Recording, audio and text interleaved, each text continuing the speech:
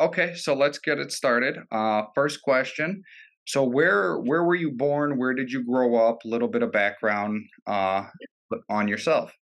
Absolutely. So I'm from Mexico. I was born and raised in the state of Michoacan, so it's the central west central Mexico.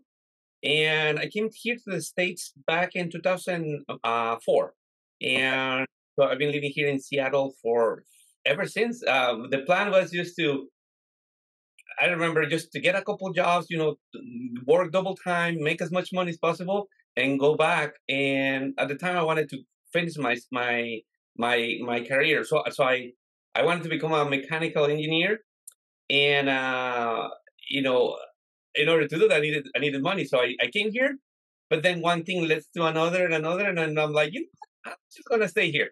Okay. hmm So what were some of the things growing up? What were you excited about? Like what were some of your hobbies that you did that kind of, turned you into the person you are today? Great question. So it is funny, actually, looking back. I was talking to my wife, and I'm like, I wonder if I had this like as a young age, like becoming a business owner. I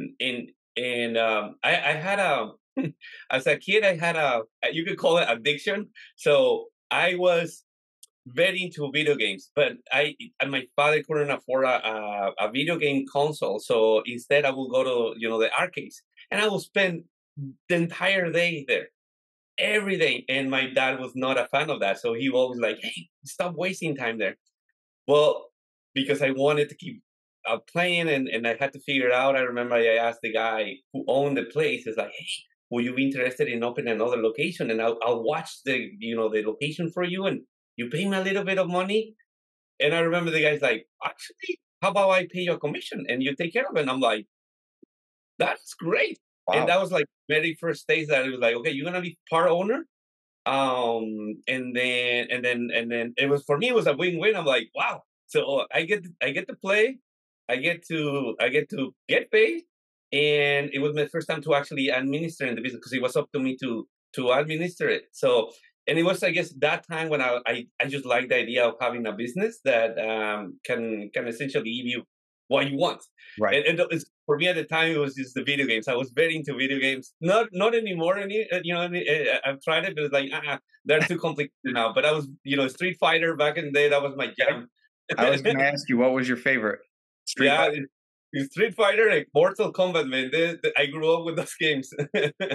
It's crazy because my nephews are even playing Mortal Kombat now, and it's been along around for so long, and they just keep remaking it and just making it better. And Making it better. It's true. My kid, bought the new ones. I'm like, wow, this is like way too much, like 3D, and like more, better, yeah, better visuals.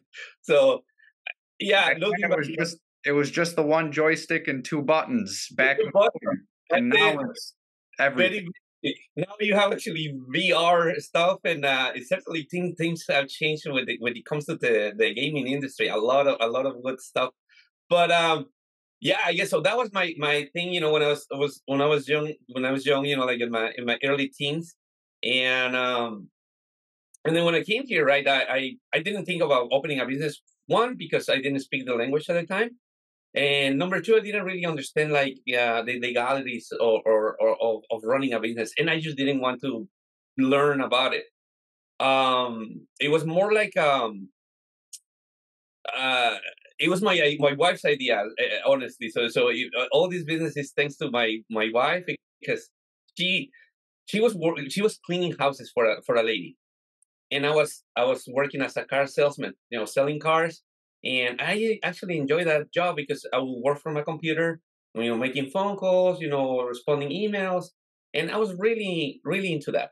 And I had a health insurance, dental, all the benefits that you can think of, and I was happy with that. And my wife is like, "Chris, I've been working with this company, and they're making a lot of money. We can definitely do this ourselves." And I'm like, I remember that the answer was like, "No way." Cleaning, it just didn't sound it like an attractive business. And I guess two things. It was because I'm a guy, and I'm like, I just didn't want to be involved in cleaning. And number two, I never had a business here, so I was like, I don't know.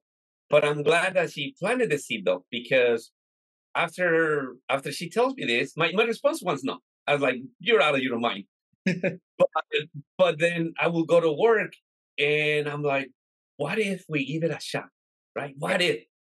I remember I told her, "Listen, let's try. I'm gonna post some ads on Craigslist." At the time, I didn't know anything. I mean, Craigslist was free at the time. Now they charge you, but at the time, it was completely free. And I said, "Listen, I'll post some ads on Craigslist. I'll answer the phone calls because my wife didn't speak English at the time." And I said, and then do you do the jobs? How's that sound?" And she's like, "Let's do it." And Michael, I was blown away. This was 2015, January 2015. So actually, no, the conversation we had, it was in December. And then in January, that's why, like, okay, well, let's give it a shot. Let's see what happens. Um, 3 months later, this is March. March, towards the end of March, I didn't have a CRM or booking or nothing. It was under the table, Right. getting paid cash and stuff. And paperwork on the side to just bare Uh-huh. minimum.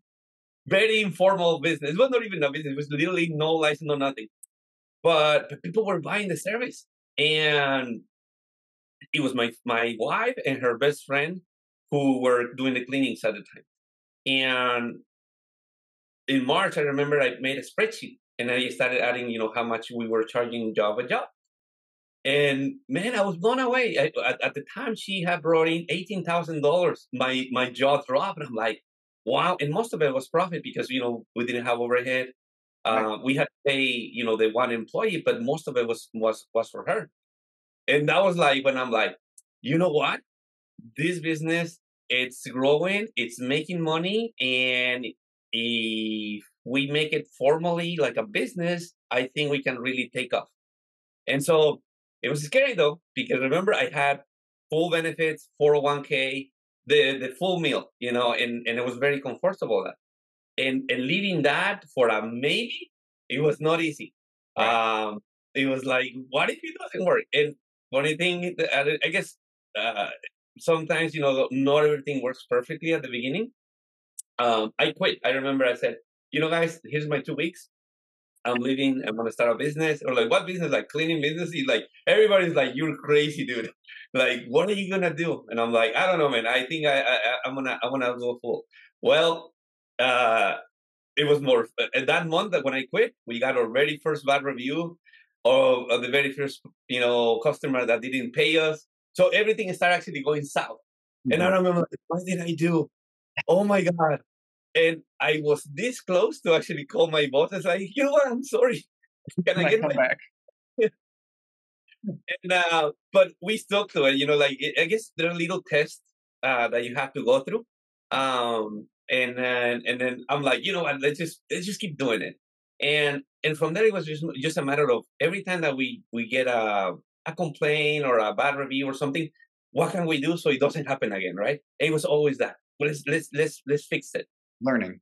Just learning. Uh and I started, like just optimizing little by little. And then yeah, so at the time, this is 2015. So booking call, I don't think it was out there. You guys are already in business, but they were not selling the software as it is.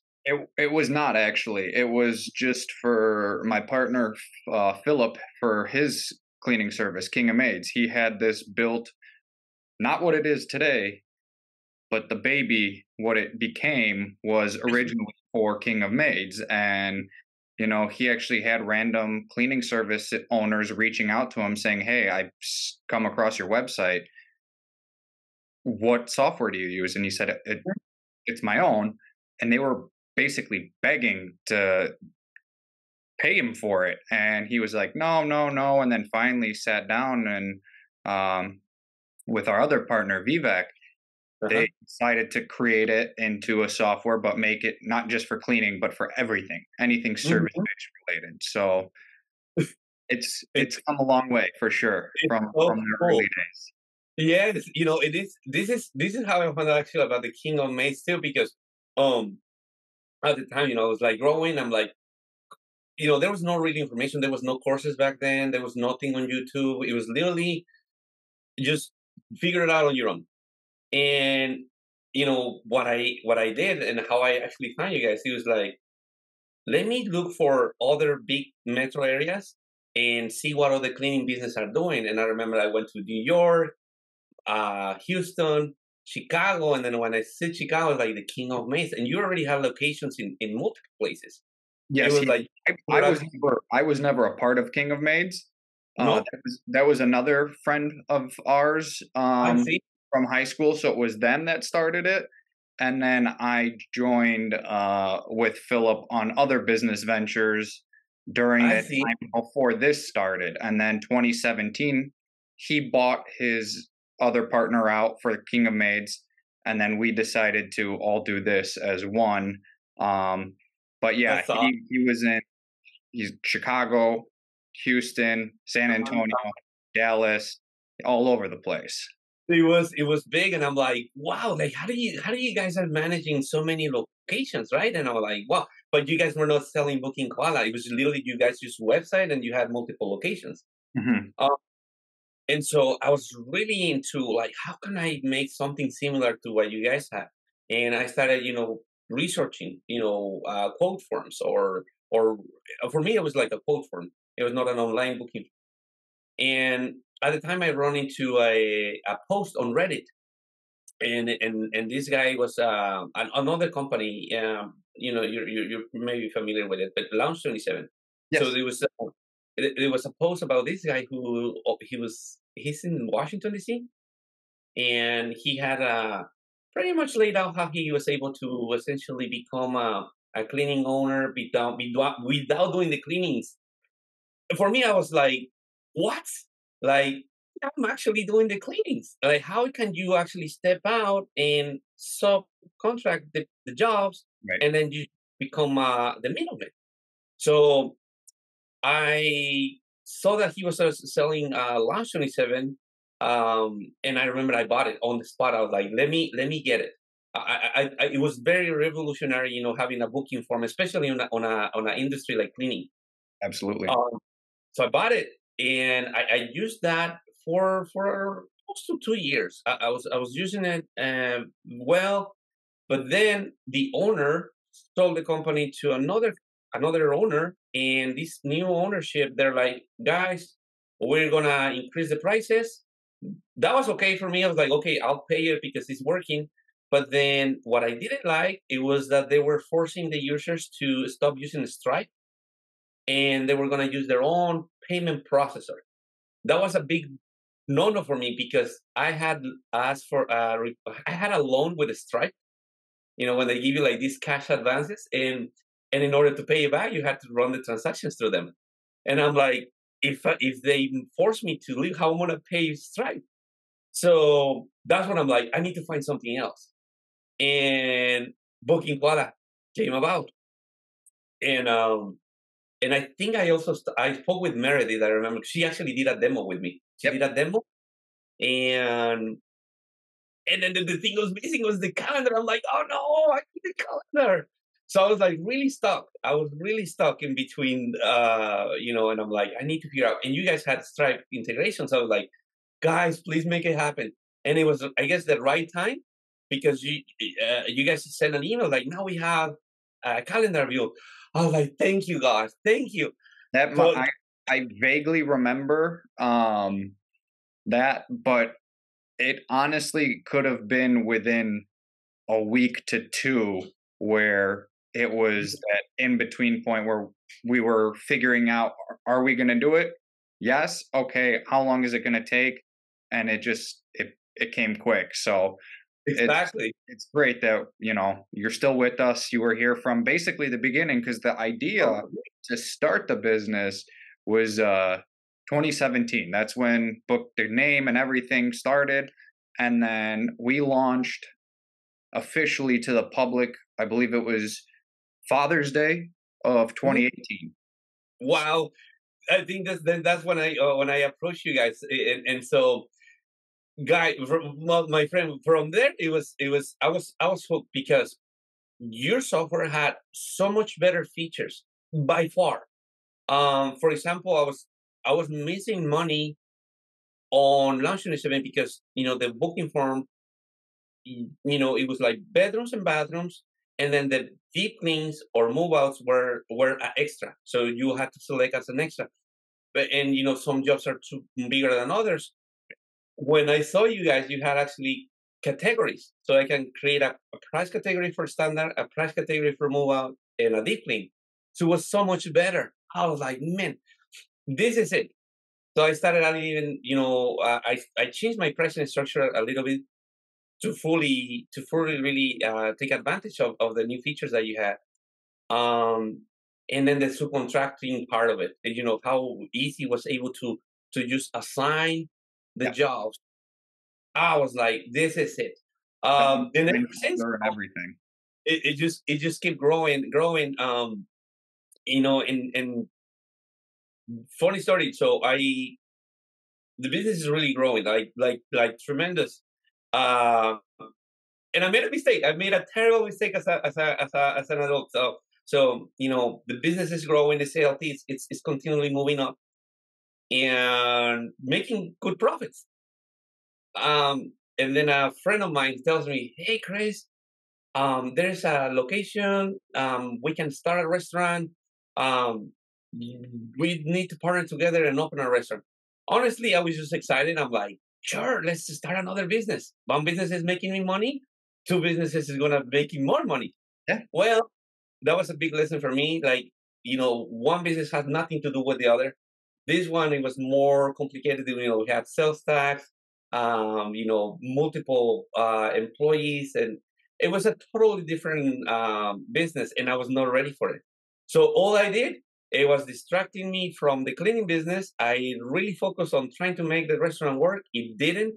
And all I did was just digging a deep hole, like I was using my credit cards, loans of credit just to keep that business afloat, grabbing from my cleaning business to pay the restaurant, hoping that it will turn around, Right. and it never did. So unfortunately, I had to close it down, and because I had leases, has a 5-year lease on the place, vendors, I was up to here on debt, and I had to file for bankruptcy. That was a hard pillow to swallow, but God really gave me a hand here. He's like, dude, I remember I went to bankruptcy, and so I had to get rid of the restaurant completely. But the cleaning, there's really no assets. We provide a service. Yep. So I was able to keep the cleaning business and then wipe out the debt completely. And because the business again, the cleaning business, I was able to get back on my feet and get out of that. But then COVID happened. And you're like, you gotta be kidding me. Yeah. Good old Uh, COVID. Again, and so we literally lost everything. Again, like overnight. It was not, I remember, I'm sure you remember this, but we were told that we were had to close for 2 weeks. It was a shutdown for 2 weeks and it's gonna get back to normal. 2 weeks turned into 4 weeks, into a month. And now we're really hurting because one, customers didn't want to sell their house. And it was understandable because they were afraid of getting sick. Cleaners also, we don't want to work because we don't want to get sick. And I'm like, ouch, we're really back to zero again. Um, and look, locally, the governor here in Washington, so cleaning services were not considered essential when originally they shut everything down. But on July of 2020, then the governor's like, you know what? I'm gonna make another list of essential business, and then cleaning was one of them. Whew. From there, the business you start taking off again, but like at incredible speed. Like it seemed like everybody wanted their home clean, and but now I was with no employees. I'm like, oh my god, I gotta get back to clean again. So I had to do that. We clean for quite a while and start hiring, and nobody wanted to still hire. So I had to raise the prices so I can pay more of my cleaners. And I found like kind of like it's like the sweet spot, that I was able to charge more, but and still grow, and I was able to pay more to my cleaners, and that was able to attract more people. And then from there, we really scaled super fast. Just to give you an idea, right before COVID, so in 2019, we had closed, we had made $600,000 total for the year, And and and Just then 2019 revenue. 2019 revenue, uh-huh. And then Okay. 2020, we did, I think less. I think we did like 500,000. And But then, just to stop you real quick, you only have Queen Bee Cleaning, correct? that's right. And it's only or you only have the one location in Seattle, no other. So No other one. in 2019, Queen Bee Cleaning did the 600K in revenue just in Seattle. Just in Seattle. Uh-huh. Okay. All right. And then COVID, hits, and then we slow down, and then I think we did close to 600 again on 2020. But then the business was already like coming in at a fast speed. Uh, 2021, it really takes off. We Towards the end of the year of 21, we did 1.4 million. I mean, it was a big jump from like 600 to almost three times the size. Amazing. It was amazing. Honestly, I was like, wow. Really, really, I guess lucky, and a lot of business went down, like didn't keep up. They decided to shut down, and I think that was also a factor that only the businesses that stayed open, when the business came back, you were really taking on everything. Everything was just coming your way, Yeah. and then from there, it just started getting more and more busy, and here we are. So it's certainly been a roller coaster, right? And that's business. Business is always, it's up or down. It's never steps just going up. There will It's be points where you go down. exactly. It's very predictable. I think any business is unpredictable because it's not something that you really have full control. I mean, you can do as much as you can, but you're dealing with people, customers, you're dealing with employees, subcontractors. So there's many variables, and then something I think everything is going perfect, and then boom, like something happens, and then you're like back again, like fixing mistakes or whatnot. But it's definitely a great experience. The more mistakes you make, the better you become, because Absolutely. like, it's just part of the learning process. And like you experienced already, that when you gave your full attention to Queen Bee, it was growing. But the moment you kind of took that part of your attention and gave half of it to a new business, it It, starts it, it starts going, Queen Bee goes down, and then if you have more and stress with the new business, then it's everything piles on. So exactly. Yeah, it's one thing I learned. Like we can multitask. I mean, you can if you have systems in place, right? But if you're really new and you're really on the grow stages, I will certainly recommend anyone just focus on one thing. You're gonna get the most amount of return without going crazy. Uh, absolutely. And that's what happened with me and Philip when we were starting together, just in business in general. We had a separate marketing company that we were doing, and then we did product companies and other things, and we were trying to do too many things at once all together. And at that point, him and Vivek were speaking about doing this. So then mhm. he sat me down. We actually lived together. Me and Philip were high school, we were best friends in high school. And then Well, uh, we both kind of went separate ways. I was dating somebody at the time, and he went into business here, doing King of Maids. So over time, we just got, brought back together. And, you know, time is everything. Timing, time, especially. Like you said, with COVID, we were, after that was almost it was going to be a 2-year mark for us, and we were growing steadily at that point. And then COVID hit, we flattened out, and then we went down. And during the week, Monday through Friday, I was fully here. And then Friday nights, Saturday, and Sundays, I was delivering for a restaurant mm, in the suburbs of Chicago, huh? just to, you know, Just to get going. up and make money and, keep going forward. So Mhm. we're just, like you, blessed that everything is going back, and, everything is, I wouldn't say going back to normal. It's a new normal. It's And a it's new normal. it's a new That's a good normal. way to put it. That's a good way to put it. 100%. Next question here. Were either of your parents business owners growing up? Did you have anybody in your family that was a business owner or that you kind of, looked after and said, you know what, I kind of want to be like that person? No, that's a good question. So my dad, he had his own. I grew up on a farm, so my dad had cornfields and apple orchards. We had apples, peaches, pears, Oh, and corn and cattle. We had cattle. So I guess you could call that a business, but it was not really like a business. It was more like just to get you going. Make enough money just to support the family.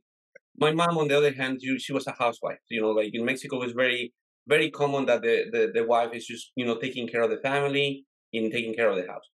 And my dad was just working on the field. And so no, I didn't really had a role model that I could follow. I do remember that my mom used to tell me that my grandma, so her mom, she used to own businesses, like grocery stores and some other small businesses, but I never met her. So I guess my mom thinks like, oh, you got my mom's entrepreneur side. I'm like, I wish I would have met her because she when I was born she was already dead. So but no, I guess I consider myself lucky. We're nine brothers, so a big family. We actually used to be 11, but two passed away when they were actually during birth, and and then after that it was like nine siblings, and all of them, you know they some are teachers, school teachers. Others a mechanic, he fixes cars. Two mechanics. One guy is like totally, they're just normal jobs. I was the only guy that decided to open a business, and yeah, it was just, I guess, I'm glad, really. And this funny, I don't know if you noticed this. um when I start a business, I see that this is actually a great way to start making your own, having your own time, actually having control of your decisions. And I will tell my brothers, "Hey, let's start a business," and they were like, "No, no, no, no, no." So, and it's like, why is that? Why some people are prone to, or not, or, fearless of starting a business, and some other people just like to be more stable, like have a secure job. And right. I guess it's like how we are wired a little different. Yeah, absolutely. So, I mean, you said it exactly. Nobody really in my family ever owned a business. My dad was been in real estate for 30 plus years, so it's kind of the similar. He doesn't have a boss, he's his own boss, but at the same time, not fully like your own business. So just Hmm. like you said, people are wired differently. Some, can't see themselves working for somebody else. They want to go out, get it. Other people work for other places. Hmm. As long as they're happy, that's all that matters. Being That's happy. all. It's really true. So when did you what year do you roughly date did you finally, would you say was it mid 2000s that you started Queen Bee, or was it 2015? 2015. So it was 2014. So it was the end. It was on Christmas week when my wife said like, "Hey, we started a cleaning company." I'm like, I don't know, and I don't know, but I was like, let's give it a shot. Let's see what happens. So it was, and it was not officially. So didn't open a LLC, nothing. All I did, I posted some ads on Craigslist. I put my phone number, and I will take the calls. No website, no nothing. It was until March when I saw the money that she was making. I'm like, we definitely need to get an LLC and insurance so we can actually create this as a business. I didn't even know what I was doing, honestly. The company name was not even Queen Bee Cleaning. I remember it was like Mendoza's Cleaning, my wife's last name. And after that, I was like, no, no, no, no. Let's make it something that is, you know, easy to remember, and and it caters, to the type of customers that I want. So I was like, how? What name? Like, these always working. They're cleaning. They're always like, Queenie cleaning. That's gonna be it. And so I changed the name, and then yeah. So it was 2015 when all this had started happening. Excellent. And then I guess you kind of already answered it a little bit, but money wise, not when you were posting on Craigslist, because again, basically free, free Craigslist posts, your own phone number. So Mhm. basically whatever you pay for your phone bill at that month is what you were, and some of the supplies for your wife. But Exactly. when you fully incorporated and got all the paperwork and Queen Bee was, started, what was your initial cost to start up? Great question. So at the time, I had a big truck, and obviously, it was not a good idea to be driving a eight-cylinder truck around because that the gas would have just kill me. So I remember I sold it. I sold that truck, and I said, "Okay, we need a, a more of a gas zipper car, Okay. right?" And so I sold the truck, and I bought a Honda Accord. So if I put that into initial cost, so it was a $3,000 Honda Accord, and then a vacuum. I think that was one of the also as expensive items. I think I spent a close to 5,000 just to get it all fully. So business cards, some uniforms, so it looks good. Cleaning supplies and the car. So I guess it was $5,000.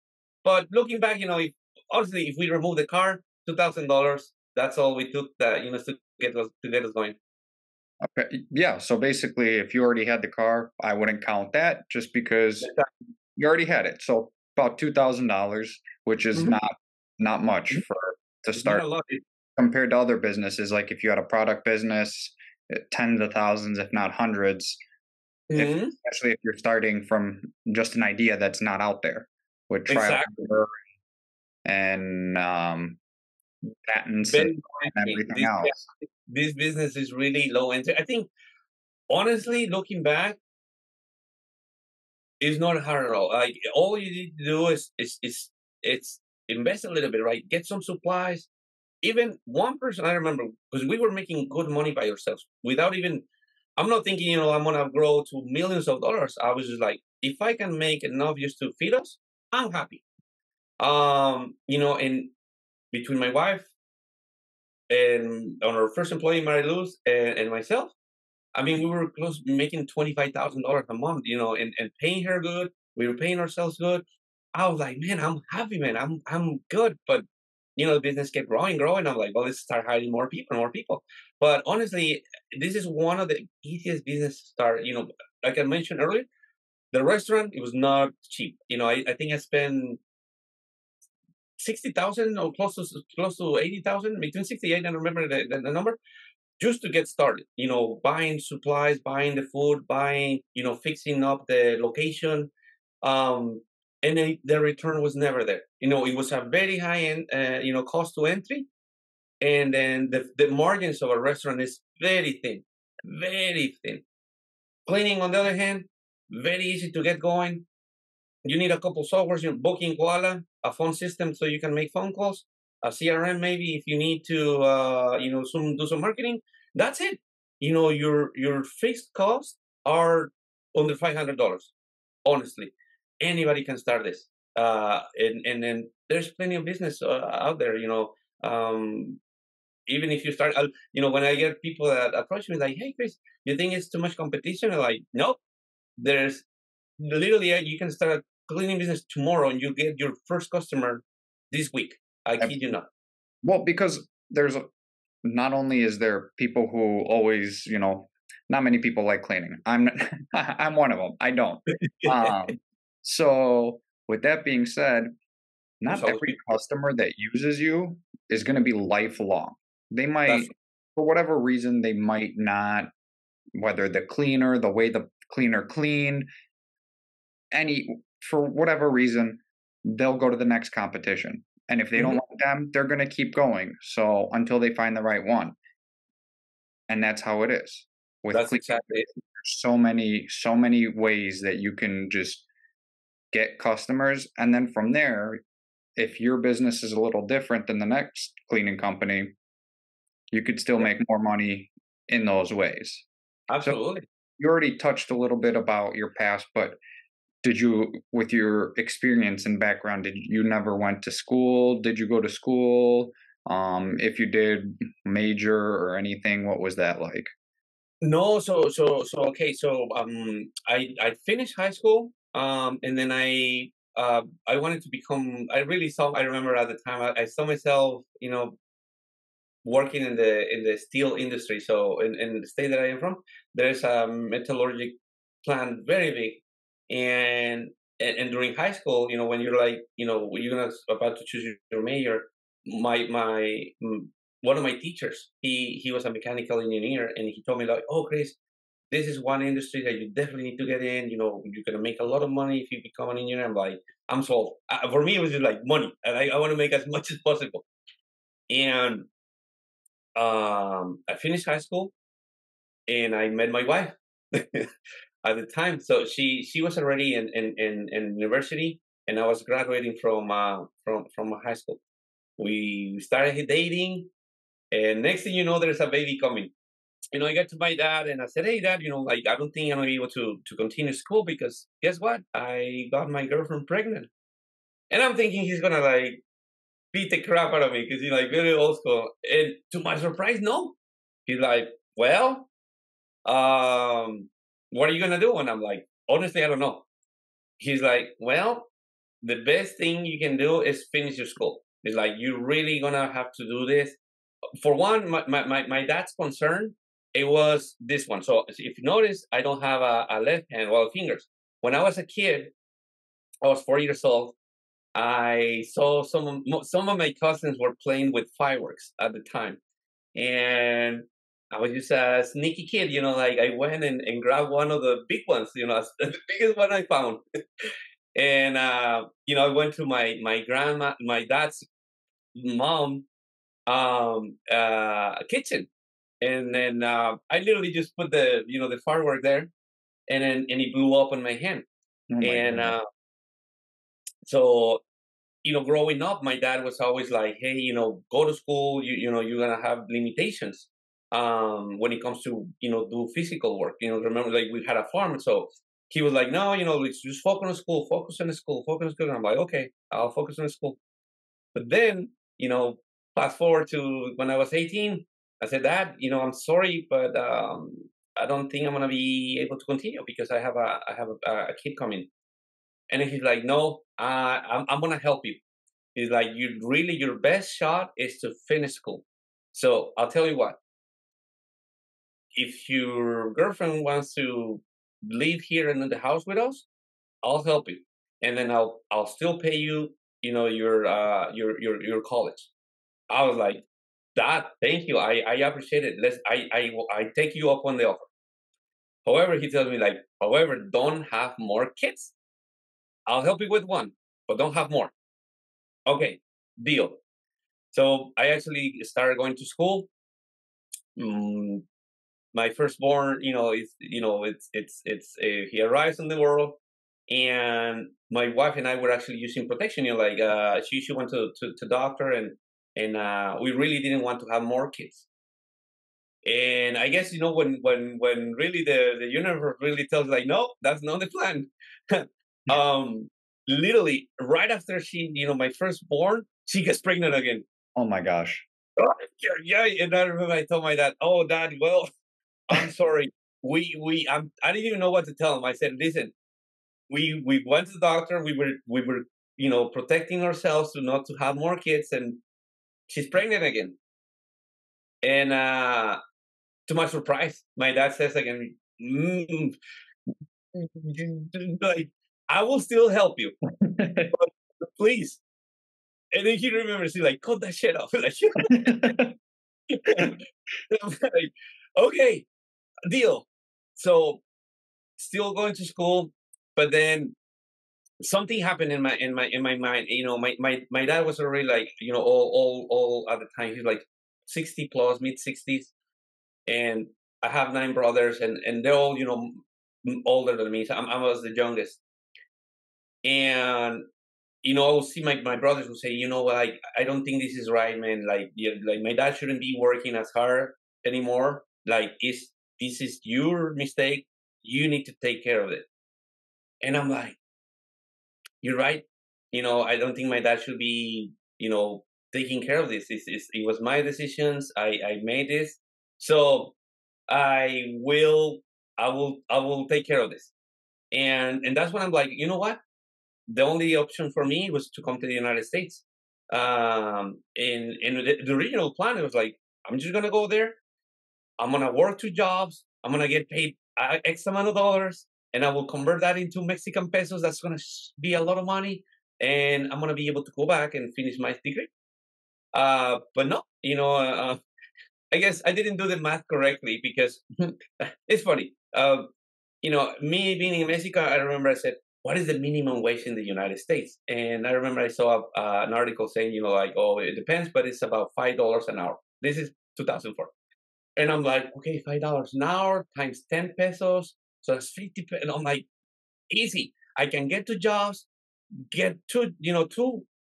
I was just being conservative. I say if I get 2 jobs at minimum wage because I have no experience in anything, if I work my ass off for 2 years, I'm gonna make able to save enough money so I can come back and then finish my degree. Well, I was not thinking about rent. I was not thinking about food. And as we know, the most expense, the biggest expense we have in America is really the rent. Like your cost of living. That Yeah. really takes half of your paycheck. Then the second one is food, and then you really not end up with that much. So I was like, when I got here, I was like, man, where is the money going? Like all, and 2 years in, I was here. My wife and my kids were in Mexico, and I remember like, man, I don't think I'm gonna be able to make enough money so I can go back. So I called my wife and I said, hey, uh, would you be interested in coming here with the kids? And she's like, definitely. So I was like, okay, let's give it a shot. So they came, and still, honestly, I still thinking about let's just be together here, work between both of us 2 more years, make as much money as possible, and then go back.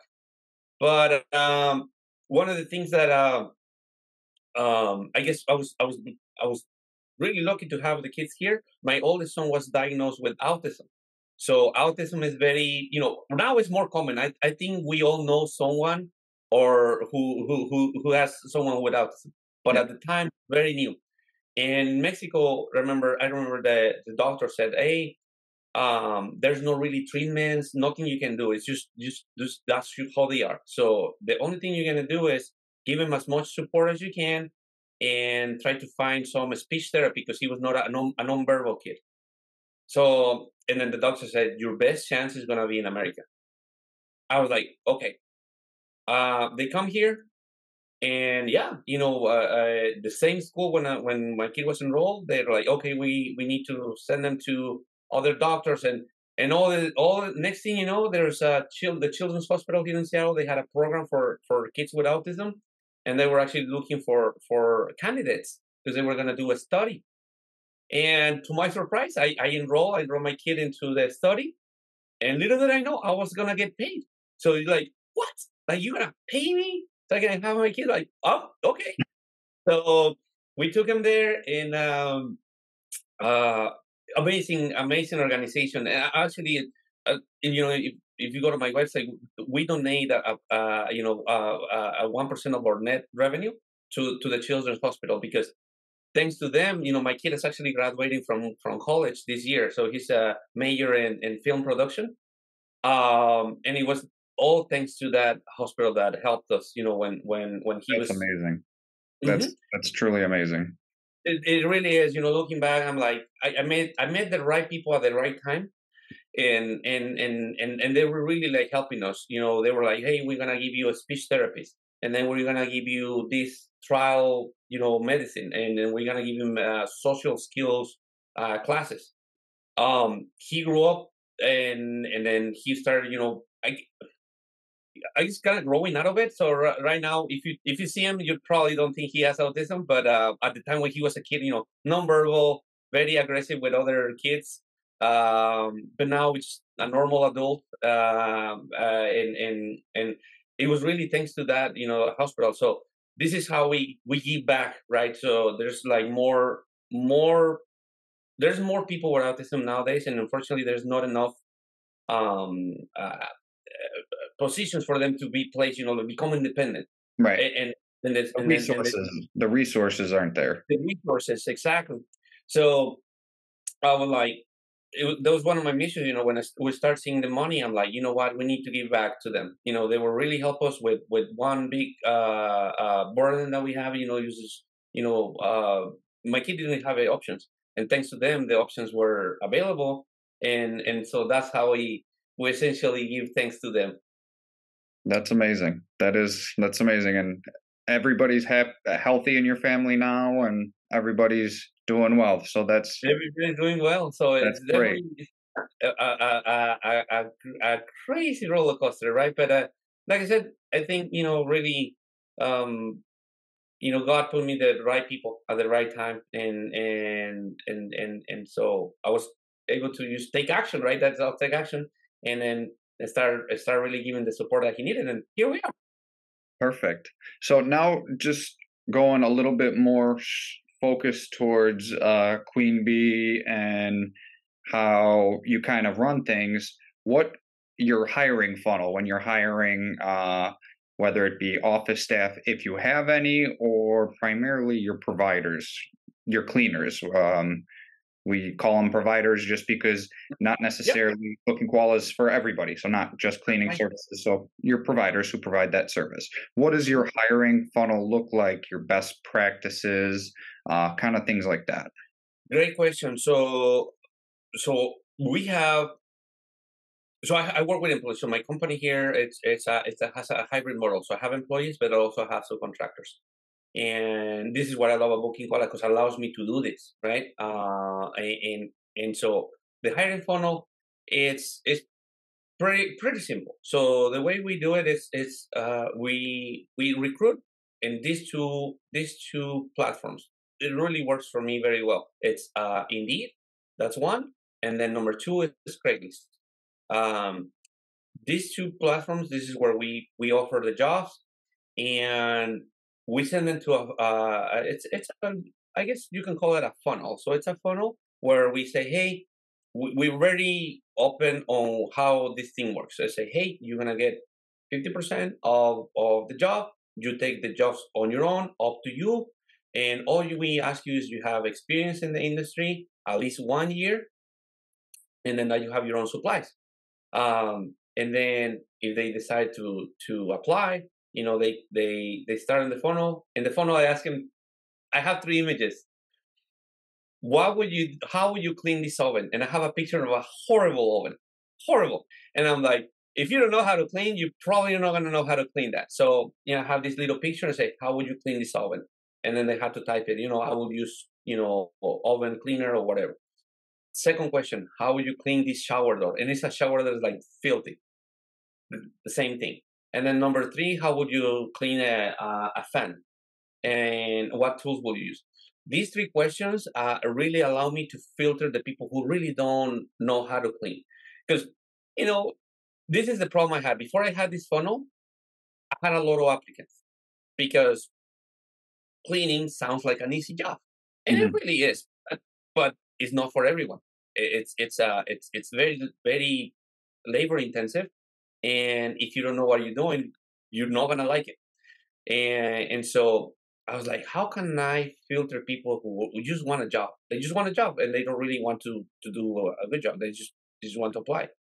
And I had these questions, and then from there, I was able to really filter people that don't know what they're doing. And if they answer correctly, I can see the responses, right? I say, okay, this person answered correctly. Let me talk to them. So they answer correctly, then I get a notification and I call them and say, and I explain them a little bit, just be fully transparent. I think this is one of the things a lot of people drop the ball. If you're not tell them exactly what they're getting into, there's no clear expectations, and then you have a lot of churn. They come and they go, they come and they go. Be transparent. They tell them exactly what it is about. Hey, listen, hey, you're gonna start here. When I pay you 50% to start, if you are good and you're a great provider that who knows what you're doing, I'll pay you up to 60, up to 70, right? If you're one of those persons that just a doer, to never give me problems, I'll pay you more. But this is how we work. And so that's how we do it, right? It's very simple. Nothing complicated. It's more like just to filter or filter the people who really don't know how to. Same thing with the office staff. I have also a similar funnel for people who answers the phone. So I work with VAs. I remember having a VA was like something crazy for me. But I needed help. Growing a business, especially in this industry, like emails, phone calls, bookings, cancellations, running credit cards. It's a lot of stuff going on. Any And issues? Any issues that putting God forbid fires, somebody gets hurt, a cleaner gets hurt, or anything else. trying to It's scramble. Now you have to scramble and send someone else, and then all these moving pieces. And I needed help, and so at the time, I wanted something, and I heard about virtual assistants, but I was like, "But how do you train them? How do you pay them? What if they steal my credit card numbers?" Right? There's a lot of fears. I'm like, what if I create the same funnel that I have for my cleaners and I just make it for virtual assistants? And so the little funnel, like, hey, what would you do if a customer is angry and tells you, da, da, da, da, like more the most common scenarios. So I started running ads on Upwork, and I was able to find a fantastic VA. She really is it's amazing. Her name is Sheena. Sheena, when she came into my company, I remember I said, Sheena, have you worked in any service industry jobs? I'm like, no. Like, what have you done before? She's like, I used to work for a bank, and I was in charge of the credit card fraud department. Like actually helping people with bogus claims. And I'm like, okay, that's perfect because you deal with conflict, right? So you know how to calm people down and give them a solution. She's like, yeah, absolutely, you're hired. Little did I know, man. This is so good, and I wish I would have done this earlier. She comes to me and she's like, Chris, based on what I've seen how you work, I think we need to do this. We need to do that. And she's actually telling me what to do. And I'm like, this is genius. Thank you. And, I guess she's like, what else can we do? And she's like, oh yeah, we need to do this. And she started like telling me what things to do. I was blown away. And so I'm glad that, I was able to hire. I keep telling everyone, get a virtual assistant. It's for the money that you will pay someone locally, you pay a fraction of it. And there's very skilled people out there. And I think this is also another thing, you know, technology now allows us to really have a big pool of candidates across the world. mm, We can have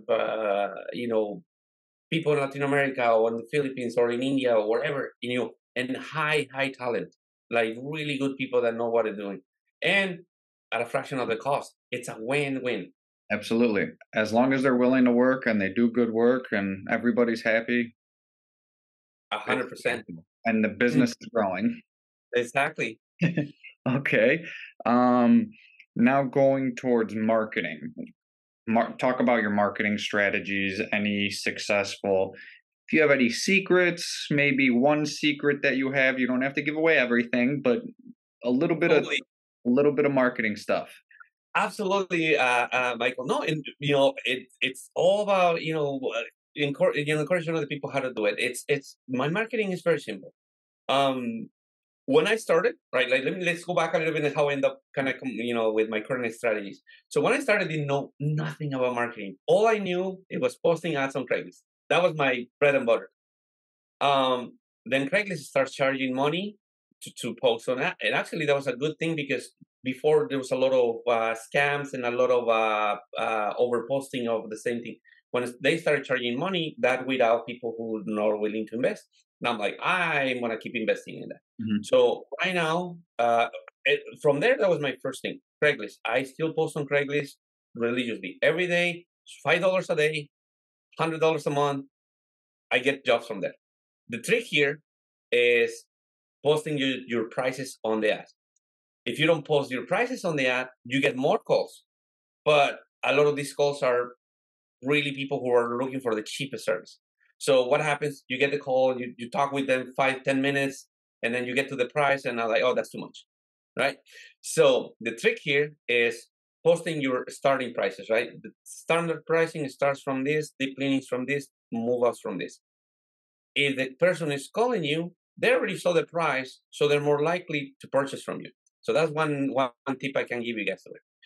But then from there, I was like, well, what else can I do? At the time, I'm sure everybody gets calls from Yelp. A representative from Yelp called me, and he's like, "Hey, Chris, we're getting a lot of searches in your area for your services. We'll give you $300 in credit if you spend another $300 in ads." And I'm like, that sounds like a good trade. So I did that, and it worked.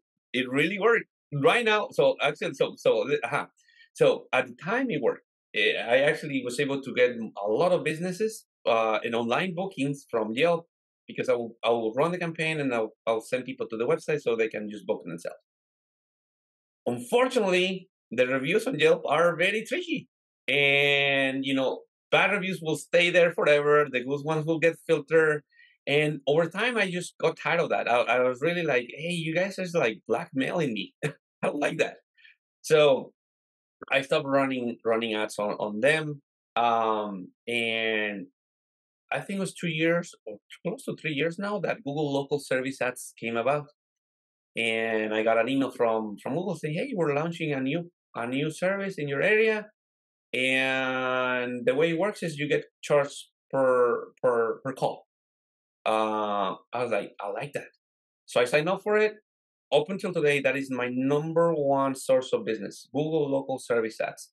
So what I like about this is that you know the customer is ready to purchase, so they search house cleaning services near me or something along those lines.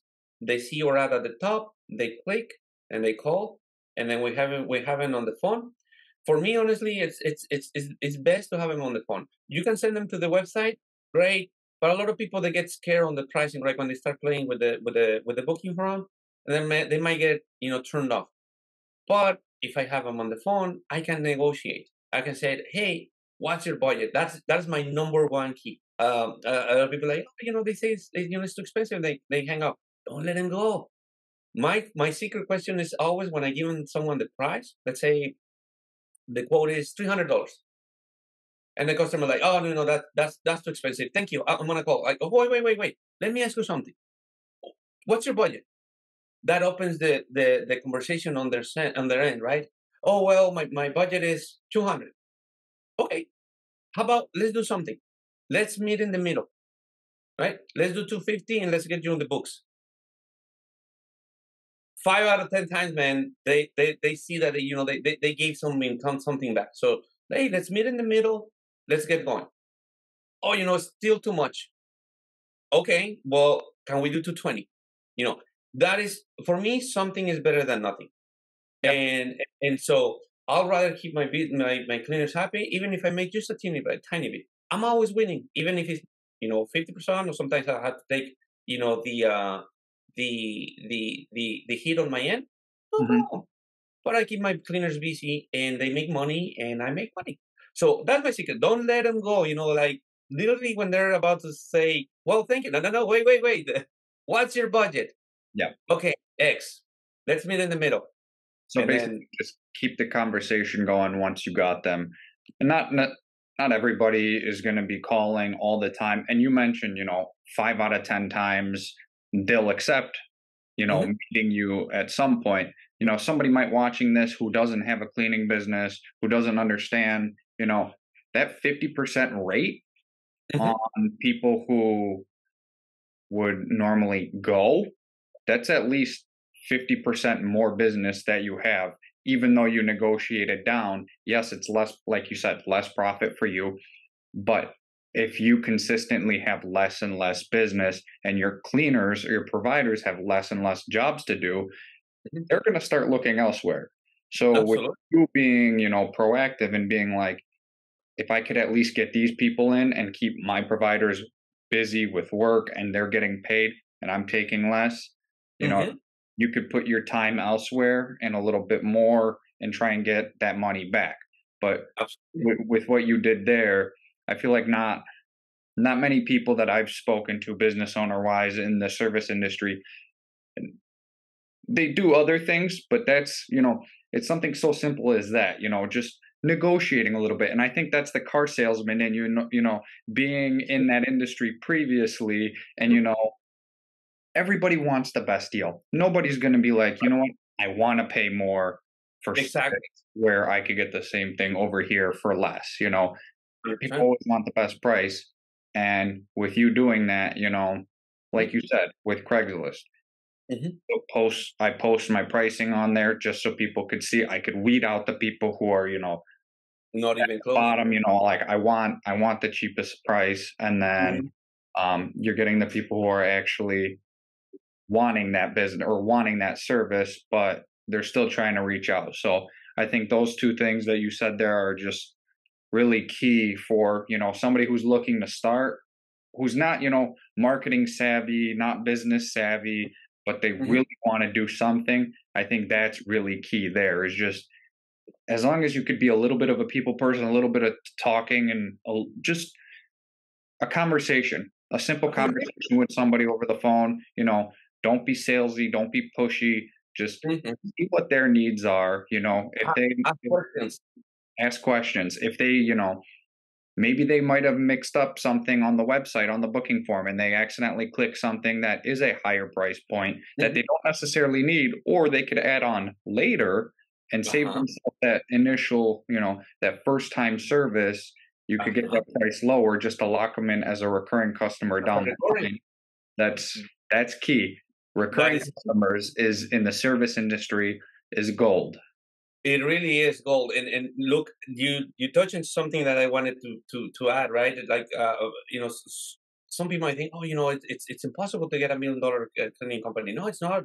It really, if you do the math backwards, right? Our average ticket for a normal, 3 bedroom, 2 bedroom house is around $200, right? If you get one person to get you biweekly service, that person is worth close to $4,500 per year. If you divide a million between that, you only need 200 customers to get $1 million company.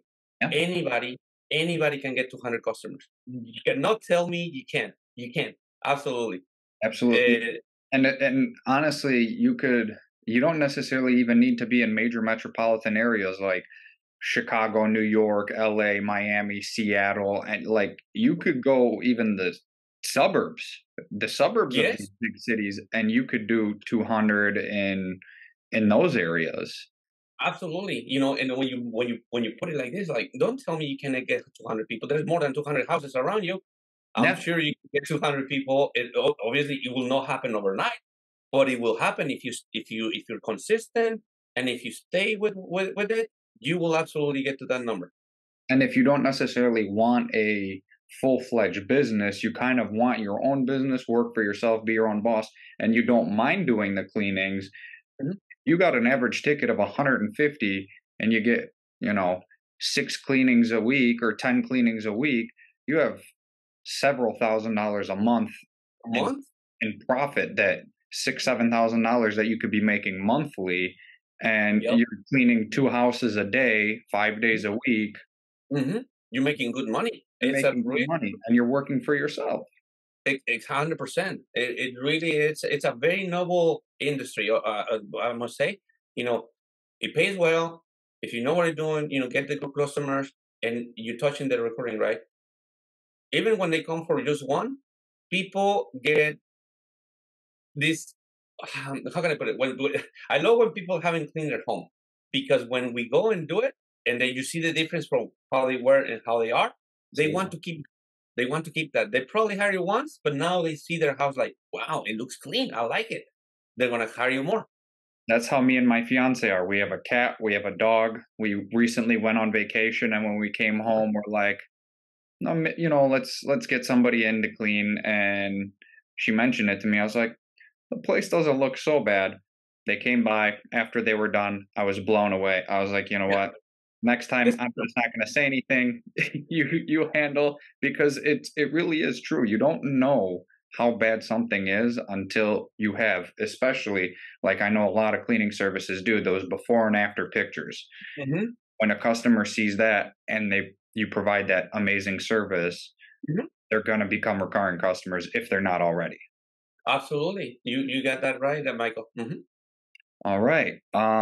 So you've already mentioned a couple things that make you stand out. But what are what are your key that you believe? What are the key things that make you and Queen Bee cleaning stand out from your competitors?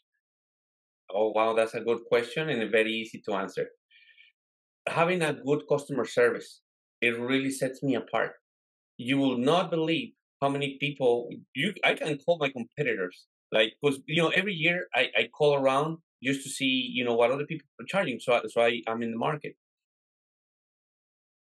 You call a whole bunch of cleaning companies, they don't answer. And I'm like, what? Like, how can you have a business and not answer the phone? Yeah. If you answer the phone, you're already separating yourself from most people. And I think the problem with a lot of cleaning companies, they want to do everything themselves. So they're doing the cleaning, and because they're doing the cleaning, they cannot answer the phone. This is where it comes handy the virtual assistant. You can pay someone, $6 an hour. Hey, make sure that no call is missed, because one of those calls could be worth thousands of dollars. You never know. And as long as you have good customer service, I'm telling you guys, good customer service that responds quickly, right? Whether it's email, text, call, if you respond right away, people like that because we're in the era of like we're used to click a button and get a something, right? Yeah. If they call a company and they don't answer, they will never call you again. You're done. But if you answer, you respond quickly. Oh, they lean towards you. So I would say just having an excellent customer service in my area, it's been setting me apart. Number two, having the booking form, because at that point my business is open 24/7. Okay. Uh-huh. And would you know off the top of your head, not exact, but ballpark, how many of your competitors do not have an online booking form? I would say more than half of them. It's amazing. It's not even a quote form. That's crazy. Like, okay, don't let's say you don't want a booking form. Great, because I see a lot of people like, oh, but that's wrong because you're not seeing the house. How are you going to provide a price without it? That's so old school. You know, at least have a quote form. Well, not even a quote form. So yeah, looking at my competitors, I think not even half of them have a booking form. So, guys, I'm telling you, if you have a cleaning company or landscaping company, whatever service industry, right? Put a booking form. People, the new generations are very used to just click, click, click, and just pay. So do you believe that the competitors that you have that don't have these online booking forms, do you believe they're from an older generation? I believe so. I think they're not really like tech savvy persons, and then they become so like and that's just like complicated. And the other thing is it's the fear of selling a service without seeing a home. Uh, I have a lot of people reach out to me and they're like, Chris, but how do you service without seeing the house? I'm like, that's what we have. That's why take the time, see how much a person can clean per hour. That way, it can give you the parameters that you need to come up with a rough estimate, right? If any case, if someone books a job and then you get to that house and the house is bigger than it was described, tell the customer, don't start a job. This is one key. Don't start the job, because if you start the job and then you tell them, oh, it's gonna take more, they're not gonna pay it. The key is like you get there, you can tell whether it's too big and it's gonna take longer. You tell them, hey, thank you for booking online, but the house is bigger, so we need to adjust the quote. This is true. 9 out of 10 times, you're already there, the customer will accept the price that you tell them. But you know, being fearful of offering your prices ahead, it really is cutting yourself short. For getting more business. It's. eh, I'm sure you've seen this in the industry. Most cleaning companies, they have this. Let's do in-person estimates. That is a time killer. It wastes so much money and resources on that for a maybe, right? I used to do that. I used to go in person and I, okay, yeah, I'll make an appointment. I'll be there tomorrow. I will drive, see the house in person, and see all the details. I will give him the price. Oh, it's too much. Thank you. And I'm like, damn, I just draw around like crazy for a no. So Yeah. it doesn't make sense.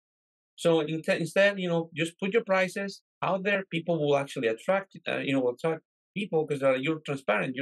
You're not hiding anything. Absolutely. So now compare where you're at now with Queen Bee versus when you first started in 2015.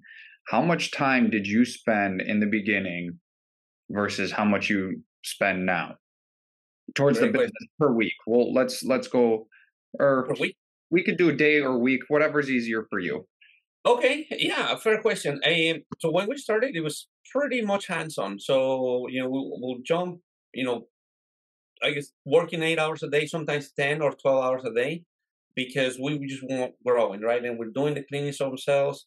And then I'll come back home, and then I'll run the payments and whatnot. So it's a lot of hands-on time, and we really work, yeah, between 10 hours per day at the beginning. So, But so you and your wife, 10 hours mhm, each. You would go both go to cleanings, take mhm, care of the cleanings, and then mhm, since it was just you guys, you're coming home, taking payments or processing those payments, counting up the money, and putting it mhm, all together. So mhm. 12 hours. Okay. Exactly. And then, so I did that for like the first 2 years. Then I opened the restaurant, and then I completely got distracted, right? But then I came back and I started doing the same thing, doing the cleanings, doing the customer service, doing the payroll, all these different things. And it wasn't until I got my VA. This is what I'm telling you guys. This is one of my secrets. Have a VA. The VA is going to be able to do so much more than you, because they're not doing the cleaning. They just focus on doing customer service, collecting the payments, and then follow up. That when you have that, then you have more time for you to make more money making activities. So one key I can give you guys is having processes. This is one of my favorite books. It's like the business playbook, and it really is how to create systems, right? How to create SOPs, standard operating procedures. Why? Because if you take the time to document how to book a job, how to cancel a job, how to reschedule a job, and you make a little video, you create your library of how to do things. You give this to whoever, whether it's a local person or a virtual assistant, whoever. They gonna be able to see it how to do it. It's out of your head, right? And then now the business can run without you. Very key thing to do. So fast forward to today. Now that I have 4 VAs total, right? And then some do marketing, some do customer service, some do outreach. Reaching out to property managers, realtors. Between all of them, they have the processes, and they can see everything, how it's done. Now, today, I only spend 1 hour per day on the business itself. Towards the end of the day, I get together with my VA and say, hey, so how everything going? Oh, we had a problem with one of the customers, he's not paying, or whatever the case. It's just to give me feedback, and I tell, okay, let's do this, let's send them to collections, let's do this, let's do that. But it's really, really allowed me to step out of the field and really just spend about an hour. It's not even an hour. It's literally 30 minutes with her, and then maybe another half an hour just to check, see, answer emails, respond to customers. Pretty much the job that I do now, is really making connections. So this is key. Um, you know, where you need to think about, where can you sell your service? How you can partner with other people to sell your services. In my case, property managers. What do they have? Properties. And what do they need? Cleaning. Yeah. Okay, listen. People love Starbucks here, especially in Seattle, man. Hey, whenever my VAs that are doing outreach, hey, we're just trying to get the conversation going. If a property manager responds positively, great. Let's meet in person. I go to their office, bring in a coffee. Hey, man, nice to meet you. My name is Chris. Here's my card. Here's a coffee. Nobody tells you no. That coffee cost me $4, man. Less than a call for local services that is $30 now. I break the ice. People enjoy it. Oh, this guy brought me a coffee, of course. And then we get to, that's all I do. I chat with people. I make these connections. They see me, and that opens opportunities. They might actually have a cleaning company already in place. Who cares? They already saw my face, and then I'm gonna be touching with them like, hey, that's all it is, man. Right.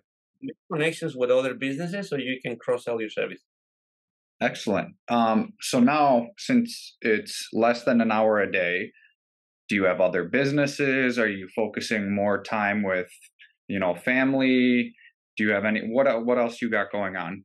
It's funny, with so a year ago, as of year last year, I was just really focused on the business now, and really, really optimizing everything, putting systems in place, meeting people and whatnot, and that's what I was doing. Really, I was not really, I didn't want to get distracted or anything. I was like, I'm just gonna keep doing my thing. I lesson learn, I don't wanna, I'm not gonna open another business. But then, a YouTube channel approached me last year. It was, they're called Upflip, and this channel, I remember they reached out to me and they're like, "Hey, we saw that you offer Airbnb cleaning, and we want to interview a company that does Airbnb cleaning. Will you be open to an interview?" And this is it's a true story. I said no to them. Looking back, I was like, "Why would you do that?"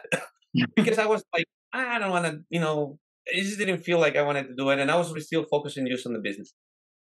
But then I'm like, oh, why did I say no? I respond back to them like, you know what? Yes, yes, yes, yes, yes. I won the interview. Um, Not thinking it was just, turning to another business.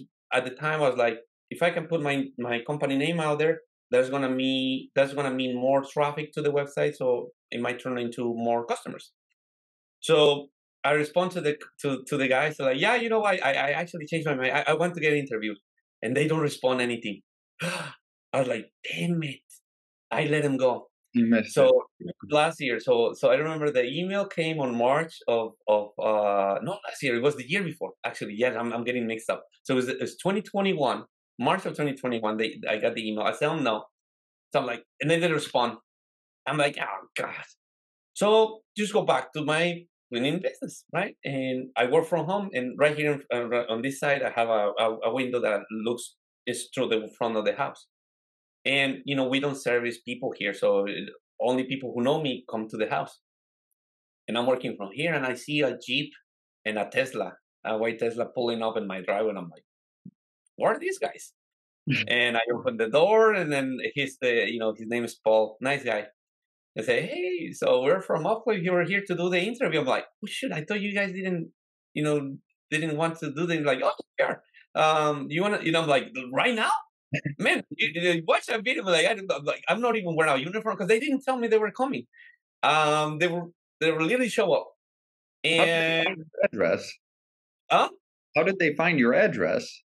well, it's in my website. So at the bottom, Okay, okay, I see. and I'm like, okay. Well, what do you want to talk about? I was like, well, just show us around how you clean the Airbnbs and the tools, and then some tips that you want to give people. I'm like, okay. So because they caught me so off guard, I'm like, just gonna tell everything. And I started, like they're asking me questions, and I will just tell them, oh, this is how I do things, and they're filming me along the side. The interview finishes. They publish the video a week after they did the interview, and I get an email from Nikita. Nikita, it's another business owner there. And he's like, Chris, the video is going viral. There's a lot of people asking questions on the YouTube channel. Could you take a chance and respond to those comments? And I go back and I'm like, it's like close to 500,000 views in like in a week, and I'm like, Oh, Jesus. And this is what happened. People were calling my business. Other business owners, crazy, Australia, United Kingdom, Germany, but most of them from the United States and some people from Canada. Chris, we saw your YouTube channel. Can I pick your brain to help me out with the Airbnb? Michael, at the beginning, I didn't think of it. I was just giving free advice, free advice. But the calls were just coming in, and they were like, really like using my business phone like customer service, like for like consulting. And I'm like, I need to monetize this. So I was like, you know what? Based on the questions that people were asking me, I was like, I'm gonna create a course based on that. How to get customers, how to automate the company, and how to price your services. Bingo. I can do that. So I literally record myself on Loom, just like I do my SOPs. Hey, do this to get customers. Do this for booking quality. I recommend them like, hey, this is the software I use. This is how you set it up. this is how you put the prices. This is how you connect Stripe. This is how you run ads. And I run the program. Michael, I'm thinking if I make $6,000 out of this, I'll be the happiest man. Because really, I'm just sharing the knowledge. Yeah. This is November. Okay, so let's go back a little bit. So March, they sent me the email. I said no, whatever. August, they show up to my house. August goes, late towards the end of August, the video goes live. September and October, I'm just giving free advice, nothing charging. And that's when I'm like, I need to monetize this. I create the course and I launch it on Black Friday. It was the last Friday of November. And I'm thinking, if I make $6,000, I'm be happy. I can have some Christmas gifts for my family. $6,000 in one day. My jaw dropped. I mean, in sales. Gosh. I was like, God. And then you just keep going. In your first day. In my first day. So I started running some Facebook ads, and I guess people already saw my face and they were like familiar, like, oh, the guy from the YouTube channel. And so that really helped me. So it was like a nice little push. And the YouTube channel sees one of my ads. And he's like, hey, Chris, so are you running this program? I'm like, yeah. He's like, will you be interested in partnering up together and then recreate it, but making it more professionally? And I'm like, of course, because at the time, like I already seen that they have a lot of reach. So it was a no-brainer for me. Like, let's do it. And they came here. We recorded for like a month. It was not. I was overwhelmed because they had like cameras here and like following me around for like a full month. But then they put together like the course and then they publish it, and then it takes off because now they're running ads on Facebook, on YouTube, on Google, and then just people are just reaching out to me, and I'm happy. I'm making good money now. I'm just fully out of it. I'm like, wow, this actually became a business on its own. I was not planning on creating another business. It really turned a business on its own. But then something happened. A lot of these people took the course, but they still have questions. They didn't know how to put things together. So they start reaching out like, do you have a coaching program? I'm like, oh, damn it, I don't, but how hard can that be? So I said, okay, how can I put a program together? And one of my students who took the course, it's always a good idea to partner with someone who can complement, your skills. His name is Dalton. Shout out to him. He's like, actually, the way this is funny. He didn't approach me to become a partner or anything. He purchased the course, and then he's like, Chris, I have some ideas. He has a cleaning business in Fort Collins, Colorado. And then he's like, Chris, I have some ideas that I can help you to optimize your current marketing. I'm not gonna charge you anything. Actually, I want to thank you because of the tips that you gave me on the course. I want to give you something back. And from me, I was like, wow, thank you. I appreciate that. And so he comes to me and gives me some tips and how to use my CRM better, send some marketing offers. And I'm like, hey, Dalton, would you be opposed to create a program where obviously you are very tech savvy, I'm more like in the operation side of things. I think if we both come together, we can create a coaching program. He's like, let's do it. And so now the coaching program was started last year on July, and so that's what I do now. So I have the cleaning company that keeps running, and then I teach other people how to open a cleaning business. Well, everything in between. I have people that literally starting from scratch. I will say majority of my customers are people who want to start. So I teach them how to do everything from A to Z. Software, what software to use, how to set it up, how to run ads, how to hire people, and how to automate it. And then another handful of people is more people who already have businesses, but they still don't know how to put the technology together. Booking Koala has always been like, I tell everyone, like, guys, I run my business from Booking Koala and it's the best price. I'm on the $57 plan. You have another plan that is more beefy, but honestly, you cannot get any other software with the amount of features for that price. You can't. It doesn't exist. When is he like, okay, but can you help me set it up? Of course, I can help you set it up. Boom, boom, boom. Let's do it. And then from there on out, so that's what I currently do, Michael. It's so teach people, how to, if they have a cleaning business, great. We come and then we install, the software that we use, and we tell them how to use it. If they want to get into the business, we teach them exactly what it is about, how they can make money off of it, and then how to actually apply the knowledge. And so that's what I do, my friend. Excellent. That's amazing. So I guess a little side question is, are you currently a Booking Koala affiliate? Are you signed up as one of our affiliates? We are. So yes, and actually, if you get a chance, when you get a chance, for some reason, like I see, when I log into my account, I can see a lot of people that click on the affiliate link, Hmm. but for some reason I don't. It doesn't. It's not counting towards the uh, the credits. Meredith, from time to time, she has helped me, like she's like, oh yeah, I take a look, we'll give you a credit, whatever. So when you get a chance, if you can take Absolutely. a look. Well, I'll tell you this one because I have you here. Uh, we are completely revamping the whole way the affiliate program is done in a much better way, and Oh, it nice. should be released very soon. So there might be work, it's always getting worked on. The whole development team is, day and night working on new features and of the affiliate program and all that. So it could be with that.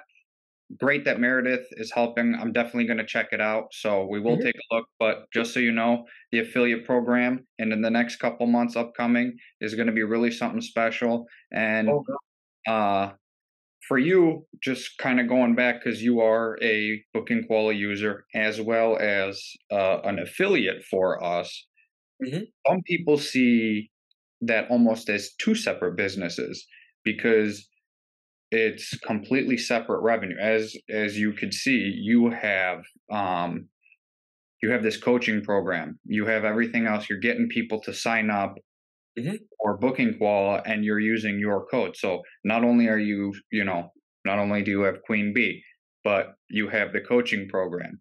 And now kind of mixed in, you're using our affiliate link to get people to sign up. So you're getting incentivized because you're getting money too, but you're also showing them how easy it is because you're using it. You are Mhm. a user and you could help them set it up. So it's a lot quicker, for you to get them in the door and get them set up. 100%. And this is guys. I'm telling you, you guys have an amazing software. Um, it's very low entry. Anybody can afford $57 a month, man, and they can make so much money in return. It's Yes, crazy. and we still have the entry level pricing plan at $27 a month. Obviously, it doesn't have all the features of the next two plans, but you get. I feel like not. I feel. I guess I could say this with confidence. Looking at some competitors over time, we have more features in our $27 plan, in our Than most. basic entry level plan that some softwares have in their top tier plan, and it's mind 100%. blowing a little bit Oh, that how those are still in business. But a everybody hundred has their percent. preferences. So we're just helping to keep going forward, get more people to switch over. And our biggest thing going forward is, getting a new generation of people to start businesses from scratch using us from the Mhm. get go and just seeing how easy it is. 100%. And we're just talking about cleaning. You guys were genius when it comes to, like, let's just focus on any home service industry. Another one that we want to actually start getting into, it's landscaping and carpet cleaning, because it's funny, most of these people who we are teaching, either their husband or their cousin has a landscaping company or a carpet cleaning company. It's like, can you do this? Of course, Booking Koala will absolutely help you to do this. As a matter of fact, we just help a landscaping company in Wisconsin to install a Booking Koala stuff. They're super happy, Amazing. That way. I and got and I got chills just thinking about that just because we obviously we will help anybody who emails us and has questions, but for us, you know this June is going to be our 5-year mark of being released. And just kind of looking back throughout the 5 years to be able to say that our customers, Mhm. our customers are helping new customers get Mhm. set up that we have no idea about.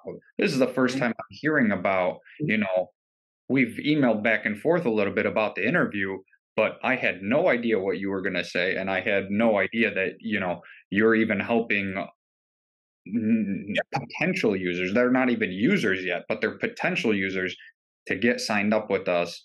Yep.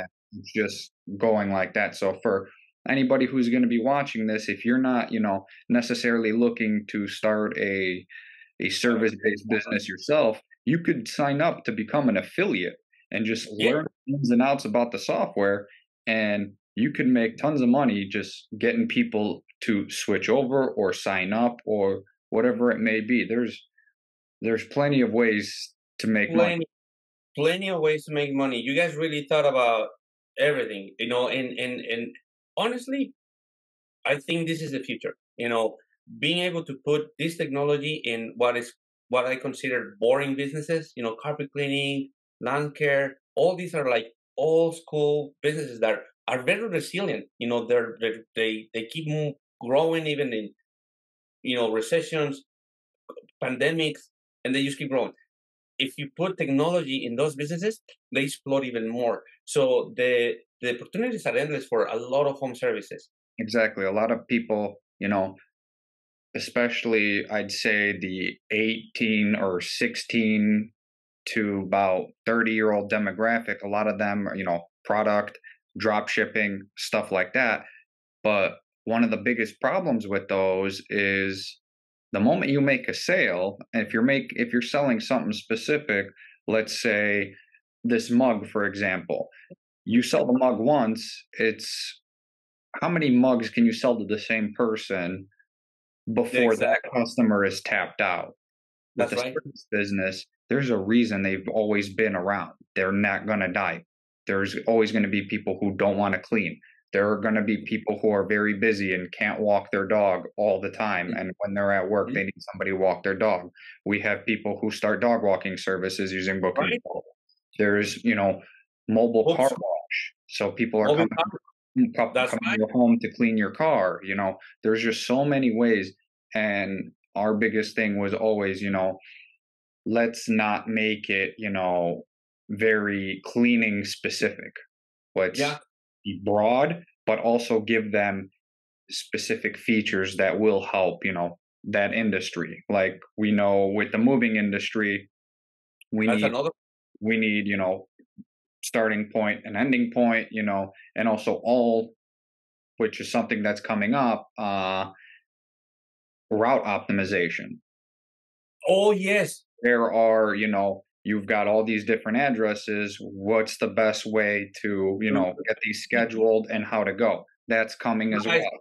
We have so many things in our roadmap that are coming that we are Um, so excited about. I don't want to give too much away because, people, you. our developers are going to be saying, man, why are you, they're going to be bugging us about, hey, I saw this on the Yeah. video.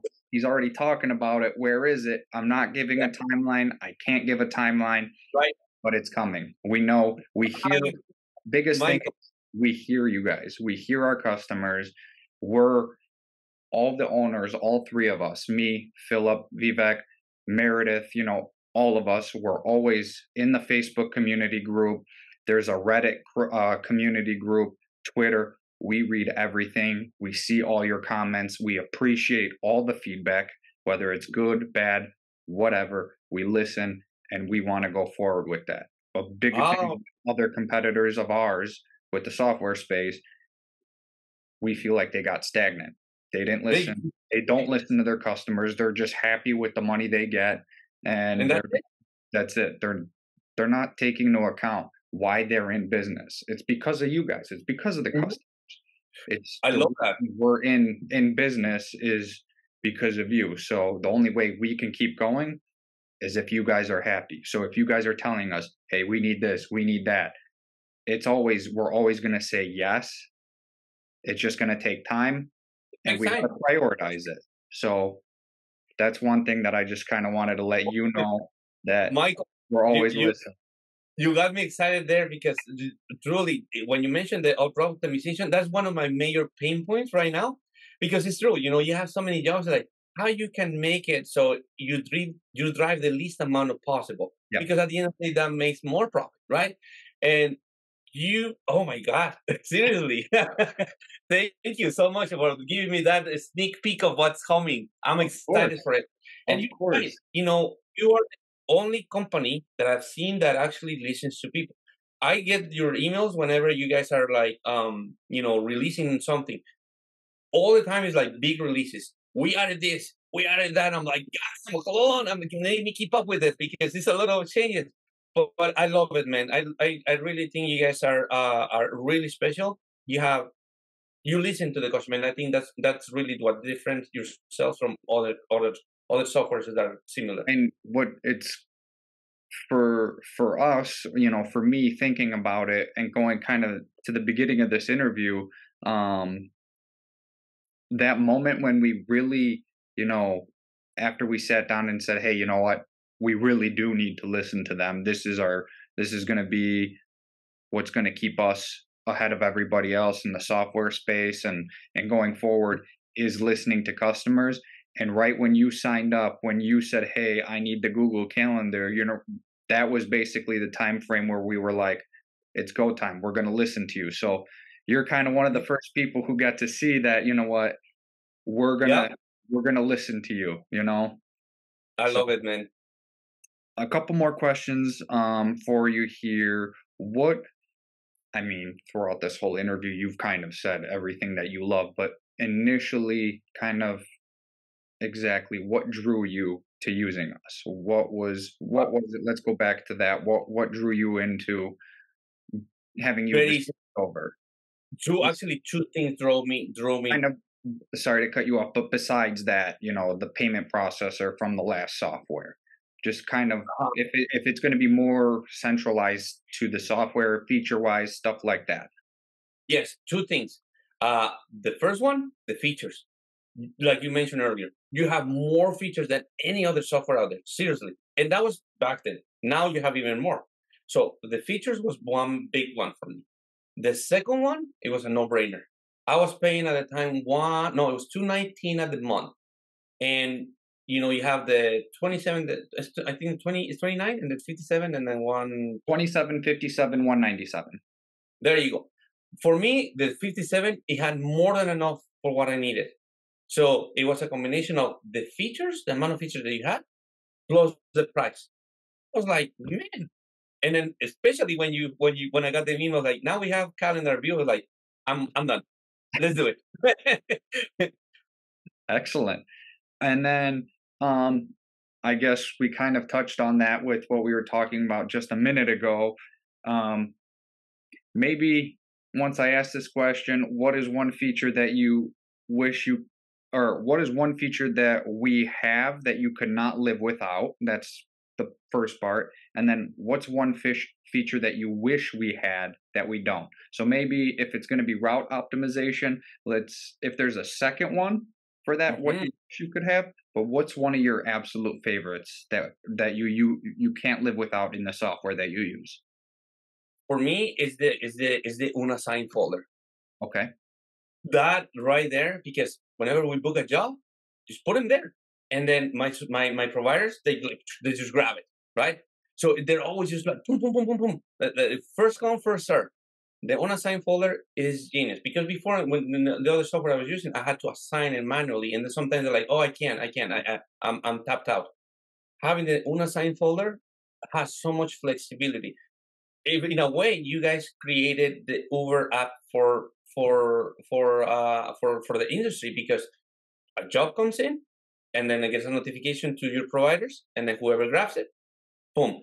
That is one major thing I cannot live without. One, because of that, the ability of just sending. But number two, very, very important for me, the ability to stay compliant with the government, right?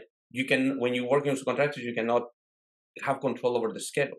But if you have an app that puts them a notification, it's up to them to grab it, Yeah. then you are compliant. So that right there allows so many people to work with the subcontractor model without getting in trouble with the IRS. So that is something I cannot live without. That is something I have to have. So So with the way our smart scheduling within the software, I could spend probably more than already what we've talked this long time wise about just in the smart scheduling because there's so many different ways you could set it up. So you basically have it set up where it's just assigned automatically to people if they have the time spot open. But then you correct. also enabled the unassigned folder where if it's in overflow and nobody really has availability to take it, it just automatically is going to go in there and you can Hmm. have your providers, log in and they could browse through it, or they also get the notification, hey, new booking in the unassigned folder. You have time off during this time, but you could grab it if you want, and they can just hit accept, and they have that extra job. Which also, if you didn't have, you would lose revenue if nobody picked it up.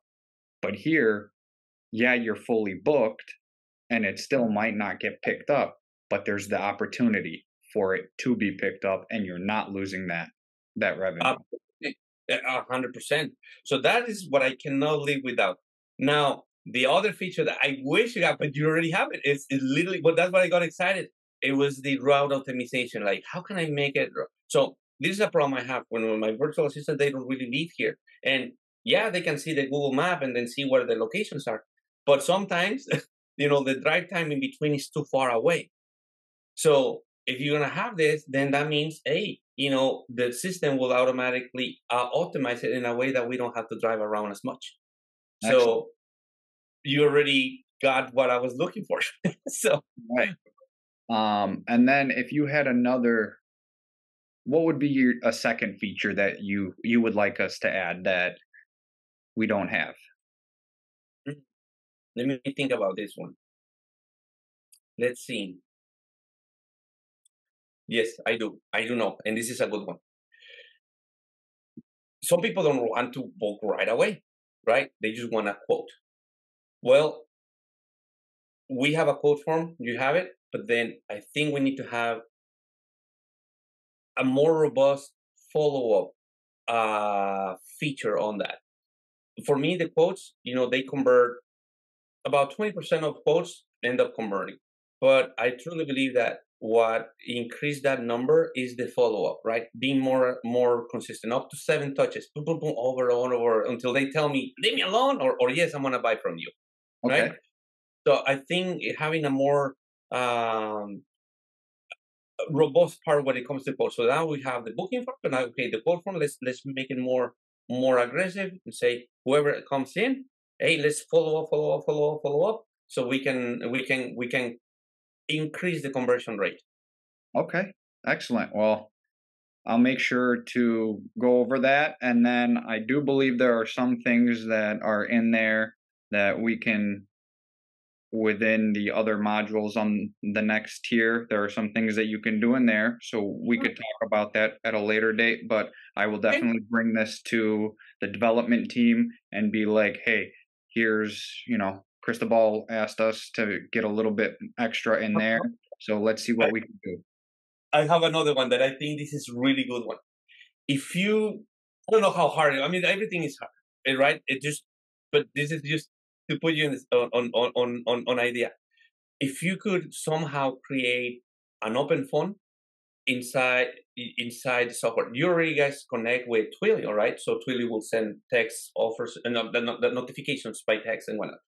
But if you could have the phone system in there, so when people call, and then you will have the profile pull up of that person, then you know who you're talking to right away.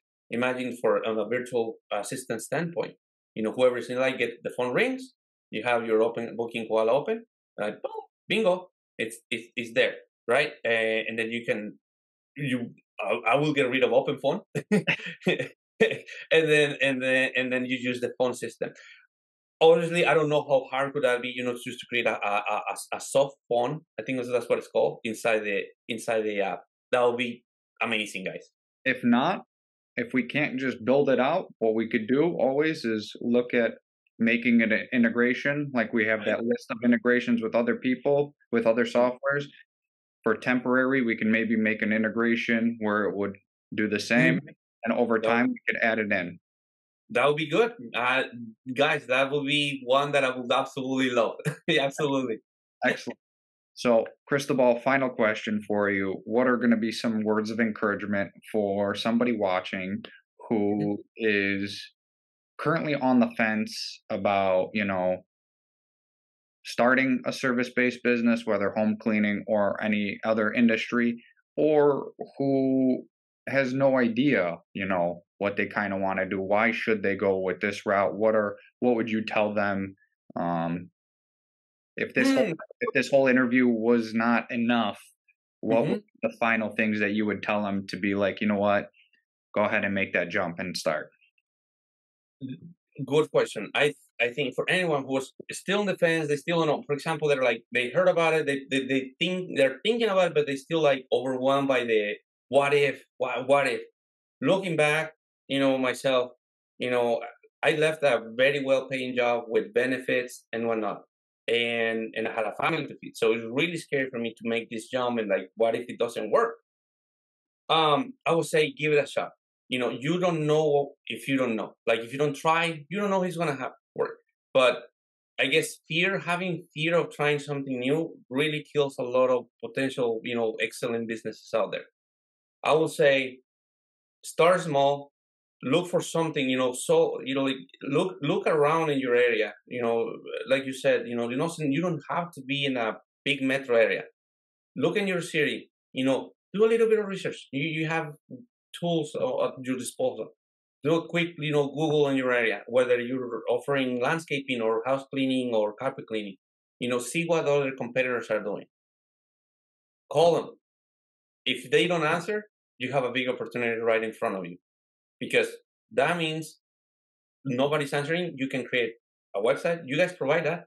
Booking Koala comes with a website, booking form, whatever industry you want to get in, and start running ads. I promise you, very low entry with a infinite amounts of potential return. But if you don't give it a shot, who knows? So I would say give it a shot. Give yourself an opportunity to try something new.